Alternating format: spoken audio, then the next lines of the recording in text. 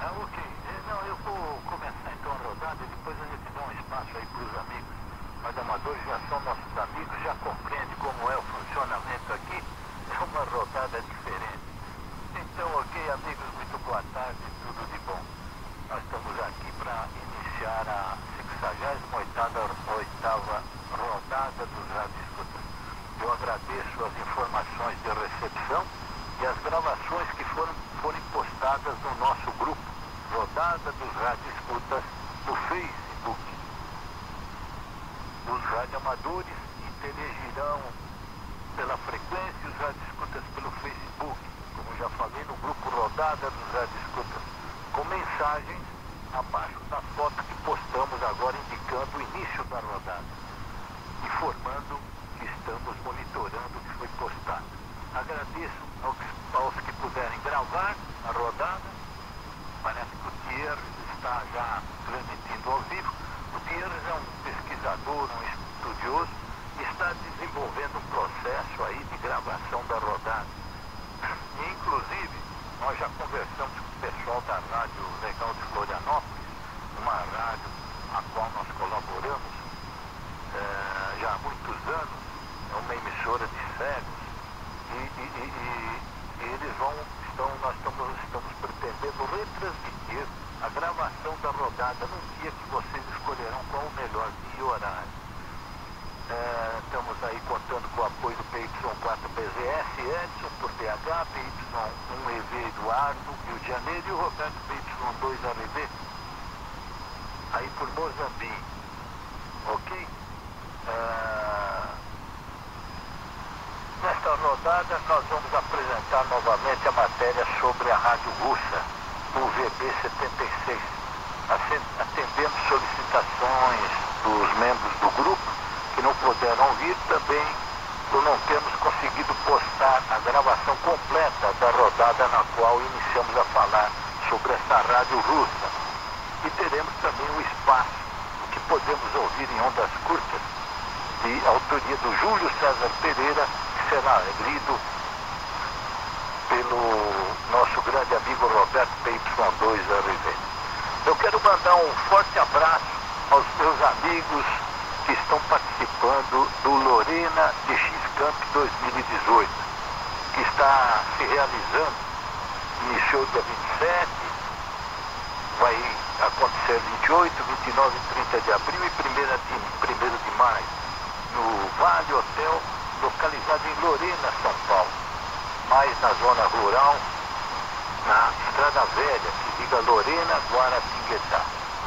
Eu vou mandar um abraço especial ao Renato Viana, Marcos Campanário, Michel Viane, René Gustavo Massoudi, Gil Garcia, Bartolomeu Pinto, Marcelo Marré, Pedro Machado,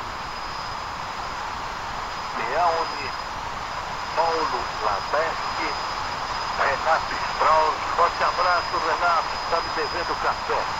Sérgio Dória Partamian, esse marcou para mim, foi o primeiro rádio escuta que eu conheci. Um abraço, Sérgio. Wilson Rodrigues, meu grande amigo Wilson. Márcio Dias, Francisco Brasini, Gilberto Borges, a todos eles um forte abraço. O Sarmento Campos também está por lá, um grande abraço, Sarmento, eu me identifico muito com ele. Cassiano Alves Macedo, meu grande amigo da Rádio Aparecida. Ricardo Bedento, a meu forte abraço. Quero também agradecer ao Dr. Marcos José Tebaldi, que enviou uma publicação que ele escaneou de uma obra de autoria do meu grande amigo Raimundo Leonardo Bezerra, um curso de rádio recepção que nós postamos no nosso grupo Rodada dos Radioescutas, ali em arquivos, e que pode ser baixado, ok? Inclusive já estou procurando entrar em contato depois de mais de 30 anos, acho que eu não vejo o Raimundo, hein? Estou tentando encontrar com ele, contato, ok? Eu devolvo PY4BZS, PY2 do AJ.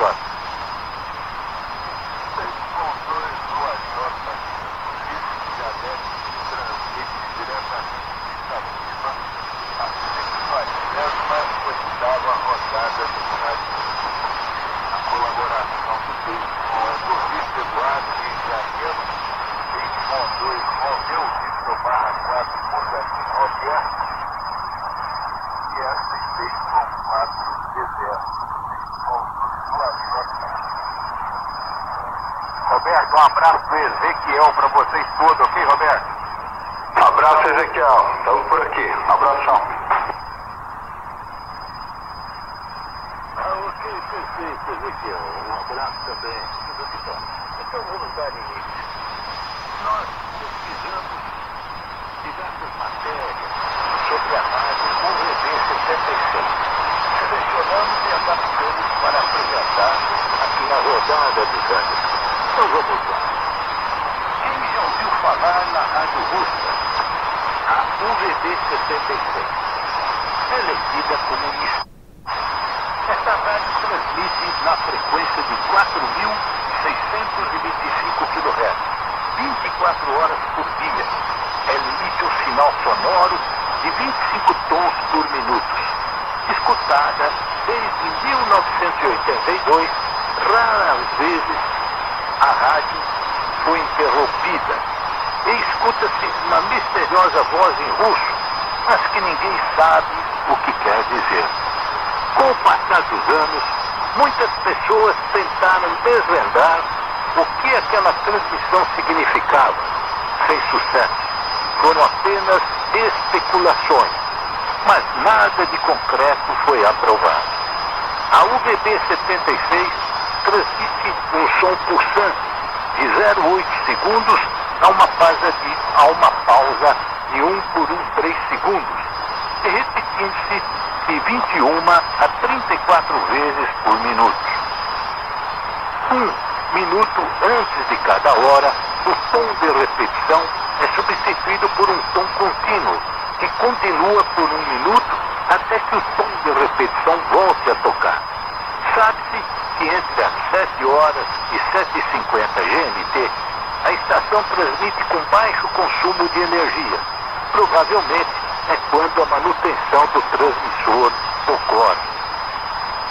O som gerado pela estação lembra um chiado igual a de rádio acompanhado de um rápido barulho de um navio.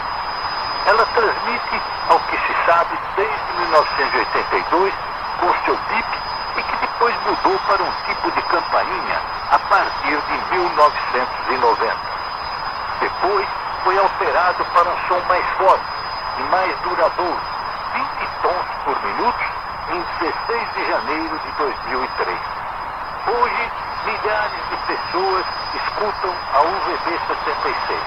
Sim, parece bizarro que pessoas de todo o mundo, das mais diversas profissões e idades, fiquem madrugada dentro, com o fone no ouvido, escutando a estação tão distante a transmitir. Nesse momento, talvez, milhares de pessoas sejam ouvidas totalmente a música.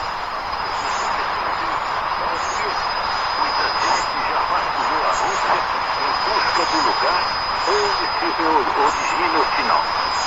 PY4BVS, PY2 UAJ. PY2 UAJ, durante a idade do Radioescutas, está fazendo essa explanação sobre essa enigmática misteriosa UVB-76 dessa rádio russa, que desde 1982 entrou no ar. PY2 UAJ, com apoio de Vitor Eduardo, PY2 Romeu Vitor barra 4 Mozambique, PY4 PZS. Ok, perfeito. Vamos ouvir o PY1EV, quais são as novidades que ele tem para reportar lá do nosso grupo Rodada dos Radioescutas. PY2 UAJ, PY2, PY1EV. Ok, grande Ulisses, PY2 UAJ, PY1 Escovita. Bom, depois da Michelle aí, o Francisco Jardim, dando boa tarde a todos, informando que já está no dia o Forte 76 a todos. O Júlio César Pereira, informando que já estava a posto, escutando todo mundo lá por terra de Areia Rio Grande do Sul, com o SDR Play e equipe de antenas Pula Loop e Loop Stick. Muito bom, ele está encarnando aí do teu pop filter, ó. Muito bom a telinha anti-puff do Ulisses. Então, Marício, Beraldo, Ulisses perguntando você qual a potência que você está utilizando. Informando que o barulho que ele disse está somente pelo SDR de Martins. O Carlos Eduardo, o Charles dando uma boa tarde para todos. Carlão, Papa Uniforme 4, Charlie, Hotel. Maurício Beraldo.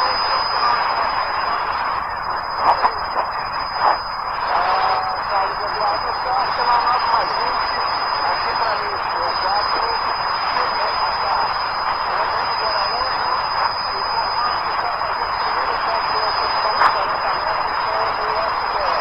Não sei se ficará claro. Mas estou gravando. O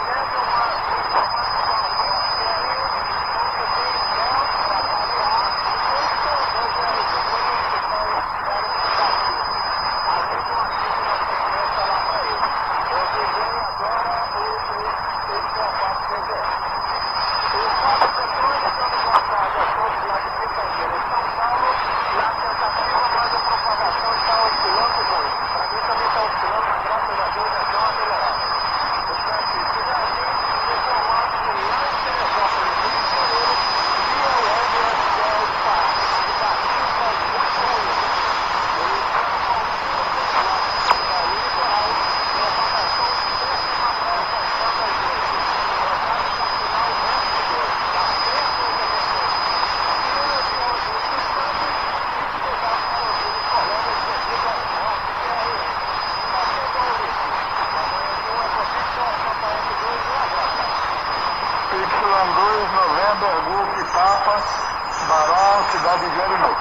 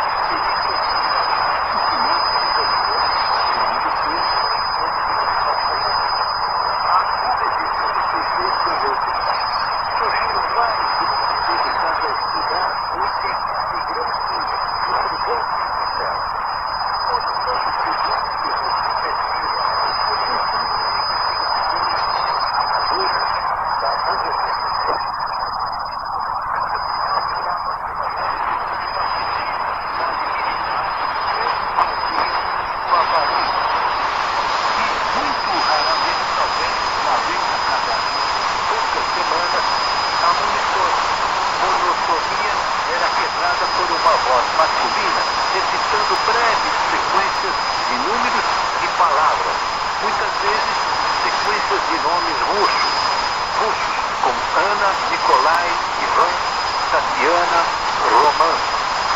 Obviamente, isto é um código, mas o que ele diz até agora ninguém sabe. Durante um longo tempo, a transmissão pareceu homogênea, mas então um dia a amplitude e a afinação do zumbido mudou e os intervalos entre os tons se oscilavam. A cada hora, a estação apitava 2 vezes rapidamente. Parte do mistério da estação UVB-76 é que ela ainda existe. Nenhuma das grandes mudanças que marcaram a Rússia na última década, desde a Guerra Fria, as 2 primeiras décadas do pós-Guerra Fria e a era Gorbachev, a perestroika, o fim da Guerra do Afeganistão, a implosão soviética, no período Boris Yeltsin, o bombardeio do parlamento, a primeira guerra da Chechênia, os oligarcas, a crise financeira, a segunda guerra da Chechênia, a ascensão do putinismo, tudo isso passou.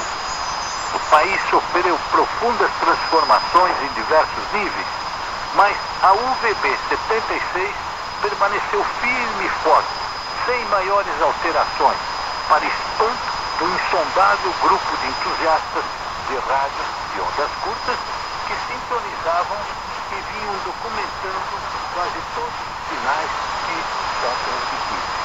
Embora a comparação foi também uma constante e confortante zumbido como um obscuro metrônomo através das décadas. Foi assim até um fatídico dia 5 de junho de 2010. Daqui a pouco continuaremos. PY4BZE.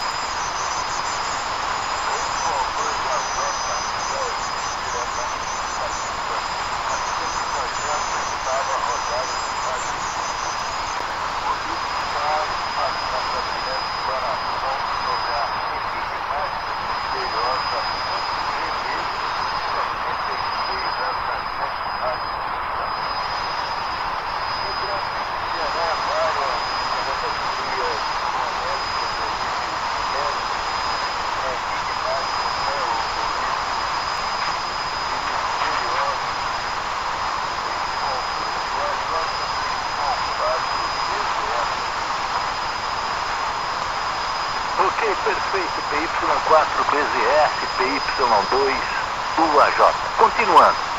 Foi assim até o fatídico dia 5 de junho de 2010, quando subitamente o zumbido cessou. Não houve informes nem explicações, só o silêncio. No dia seguinte, a transmissão voltou como se nada tivesse acontecido. Ao longo dos meses de junho a julho, a rádio VB76 se comportou mais ou menos como sempre.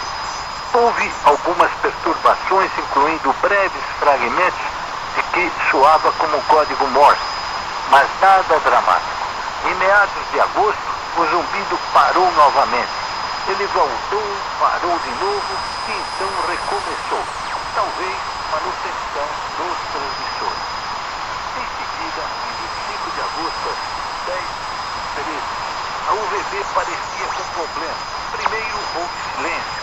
Depois de uma série de golpes e ruídos estranhos que espantou os ouvintes, pois o som vinha de uma sala, só então eles perceberam que a campainha não era um som automático transmitido, mas um dispositivo que gerava o ruído ao vivo, numa sala de transmissão. E nesse dia era como se alguém estivesse naquela sala. Muitos acharam que o mistério estava prestes a se revelar. Quem seria o misterioso operador da rádio russa? Mas não foi o que aconteceu. Na primeira semana de setembro, a transmissão foi interrompida com frequência, geralmente com o que parecia ser trechos gravados da Dança dos Pequenos Cisnes, da peça musical de Tchaikovsky, O Lago dos Cisnes. E, noite de 7 de setembro, algo mais dramático. Às 8h48 de Moscou, uma voz masculina emitindo novo sinal disse.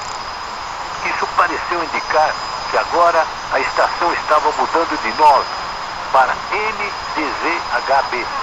Isso foi seguido por uma sequência de mensagens nebulosas típicas da UVB 76, como 04 Dan 979, seguido por um período de séries de números, e então Trainer e mais números. Aquilo quase causou uma comoção aos que seguiam a misteriosa rádio através da noite após noite, e não eram poucos. Sabe-se que a versão compactada em ondas curtas e retransmitidas em tempo real pela internet, em agosto de 2010, mais de 41 mil pessoas estavam ouvindo. Hoje são dezenas de milhares deles. PY4BVS, PY2UAJ.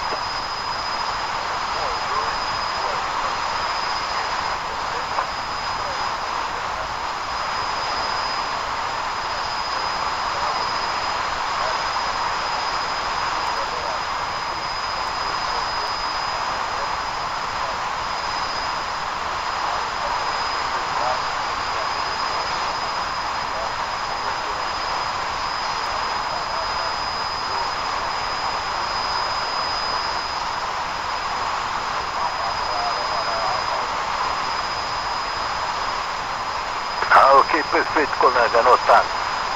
Muito bem, continuando, conforme o tempo passa, o mistério só aumenta.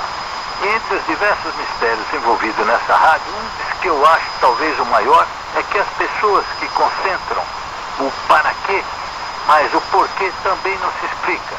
Se são mensagens cifradas, qual a razão de usar um método tão arcaico quanto ondas curtas que viajam pela ionosfera e precisam de quantidades brutais de energia? Fica caríssimo manter isso, ainda mais por mais de 3 décadas. Uma transmissão via satélite militar geoestacionário seria mais barata e mais fácil. Cerca de 30 anos atrás, dizia que os soviéticos construíram uma estação de rádio de ondas curtas perto de Povarov, um lugarejo que fica a 40 minutos de carro, seguindo para o noroeste de Moscou. Na época, Leonid Brezhnev ainda estava vivo. O Kremlin presidia um império intercontinental e as tropas soviéticas estavam lutando contra Mujahedin.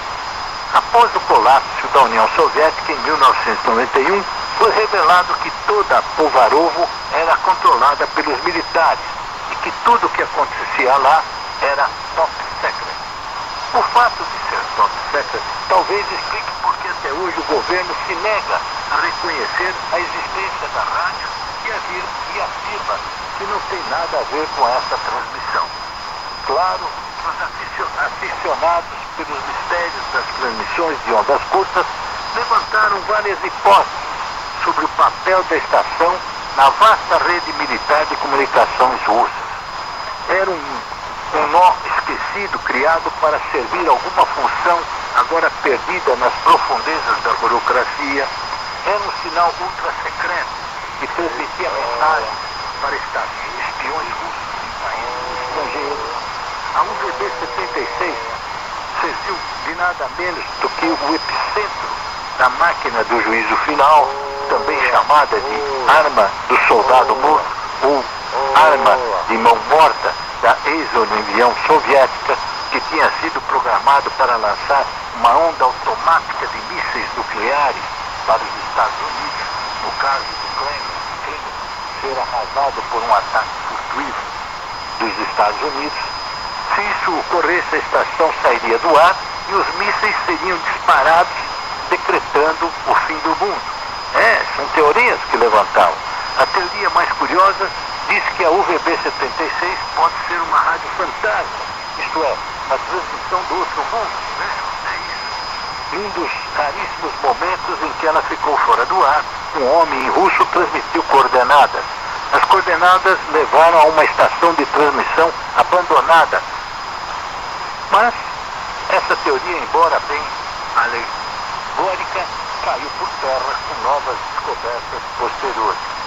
A teoria menos correta e também das menos prováveis é que postulava que a campainha estava testando a espessura da ionosfera. Ela é menos provável porque especialistas em radiofrequência dizem que a faixa de rádio e a potência são insuficientes para qualquer medição. Ainda hoje, ouvir a UVB-76 é como ouvir um mundo que já não existe há décadas. Tem sabor de Guerra Fria. A maioria dos observadores acredita que a UVB-76 é um exemplo idiosincrático de que é chamado de uma estação de números, usando para comunicar mensagens criptografadas para espiões ou outros agentes. Normalmente essas transmissões transmitem números em grupos de 5 e o que torna impossível detectar participações entre palavras e frases. Os números podem ser descodificados utilizando uma chave de posse do ouvinte pretendido espião. PY4 PZS PY2 UAJ.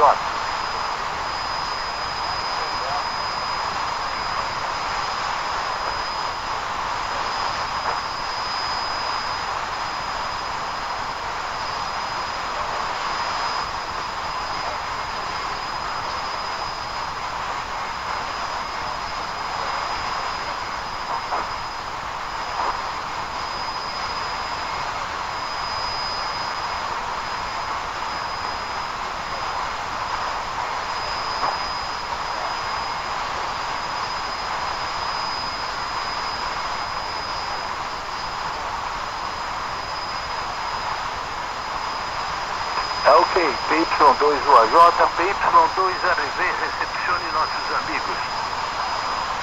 Ok, Ulisses, não sei se você vai me escutar aí, o sinal caiu lá pra baixo, hein? Tá bom, Ulisses? Você tá me escutando, PY2UAJ, 2RV? Estou escutando. Ah, então tá, seu sinal caiu bastante. Eu também discuto aqui, sem problema, viu? PY2UAJ, PY2 Romeu Victor, retornando por aqui. Queria cumprimentar aí meu amigo Carlão lá pro Poços de Caldas, o 4 Charlie Ecotel que está na escuta nossa. Também o Ezequiel que deu uma bicorada aí que tá lá pelo Espírito Santo. Chegou bonito aqui, Ezequiel, um abraço pra você, hein? E os demais colegas que estão na escuta aí, tá bom, gente? Então tá bom. O que eu ia falar? A propagação tá piorando, hein? Piorou bastante agora pra baixa distância. No caso do Ulisses aí, o sinal dele caiu bastante. Mas eu escuto todos aqui, né? Independente do sinal, eu consigo escutar todos, hein? Então tá aí, eu vou deixar com o Maurício, PY4, Mike Alfa Bravo. Maurício, se você tá me escutando, faça um câmbio pra nós aí, PY2, Romeu Victor, Rodada dos Radioescutas, câmbio.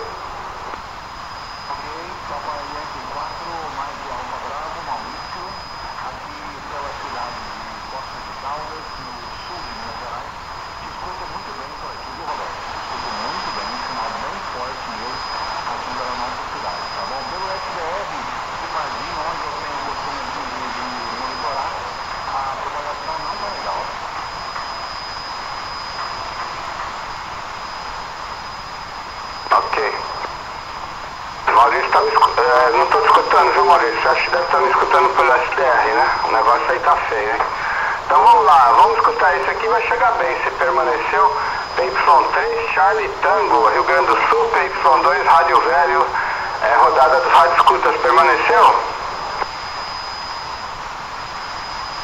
Não tá também? PY4, IRF, está vendo a frequência, Isaías?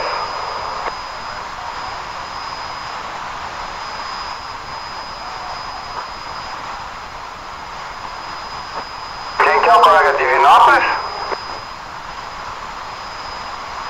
Quem que é?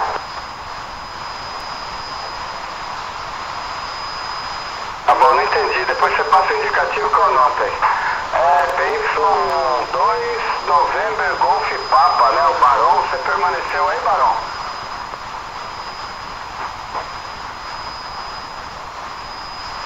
Quem que é o colega?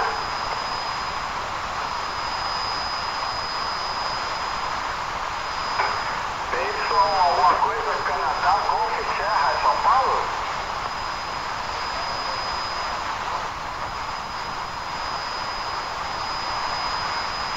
PY8, Charlie, Golf Serra, Belém do Pará, isso? Qual o seu nome?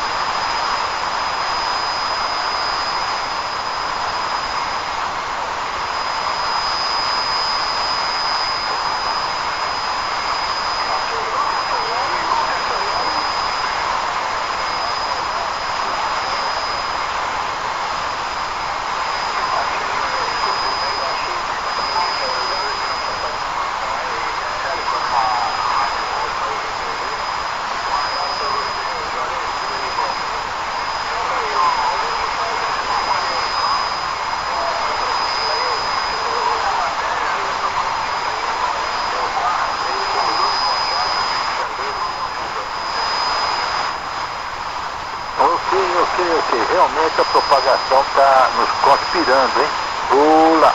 Está conspirando contra nós.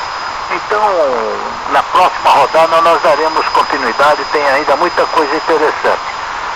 Até depois nós vamos conversar, Roberto, me ajude a analisar se é mais conveniente antecipar para as 4 horas, hein? Ok, vamos analisar aí. Ok, então com a palavra PY2RV, para ler a matéria do Júlio César Pereira, o que podemos ouvir em ondas curtas. Contigo, Roberto, PY2RV.